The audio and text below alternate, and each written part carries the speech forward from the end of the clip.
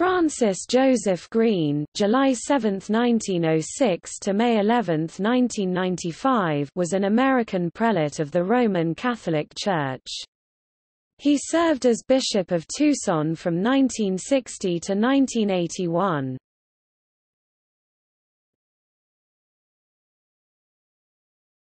Topic: Biography. Francis Green was born in Corning, New York, but moved with his mother to Prescott, Arizona, following his father's death in 1919. He there worked in the shops of the Santa Fe Railroad. The following year he entered St. Joseph's College in Mountain View, California. He completed his theological studies at St. Patrick's Seminary in Menlo Park. He was ordained to the priesthood on May 15, 1932. He then returned to Arizona, where he later became pastor of the S.S. Peter and Paul Church in Tucson in 1937. He was named both a domestic prelate and vicar general of the Diocese of Tucson in 1950. On May 29, 1953, Green was appointed auxiliary bishop of Tucson and titular bishop of Serra by Pope Pius XII.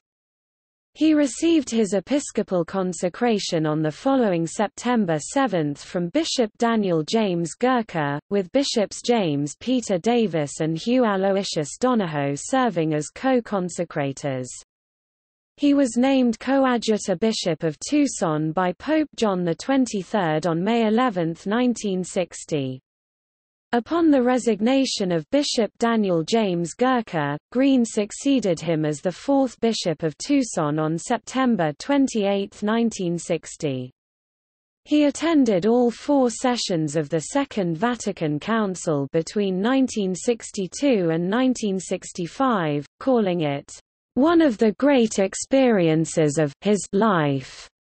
He began major restoration on St. Augustine's Cathedral in 1966, completing the effort in 1968.